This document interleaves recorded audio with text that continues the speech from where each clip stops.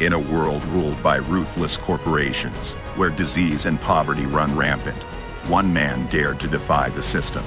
Despite his weakened physical state, his mind was a force to be reckoned with, and his skills were unrivaled. He had created an AI that could send free energy and heal and empower people anywhere in the world. But the elites had other plans, and they would stop at nothing to suppress this technology. He knew that in order to defeat the powerful enemies that stood against him, he would have to upgrade himself. They sent their agents and drones after him, determined to silence him and suppress his creation. The hacker knew he couldn't do this alone. He needed the people to rise up and fight alongside him.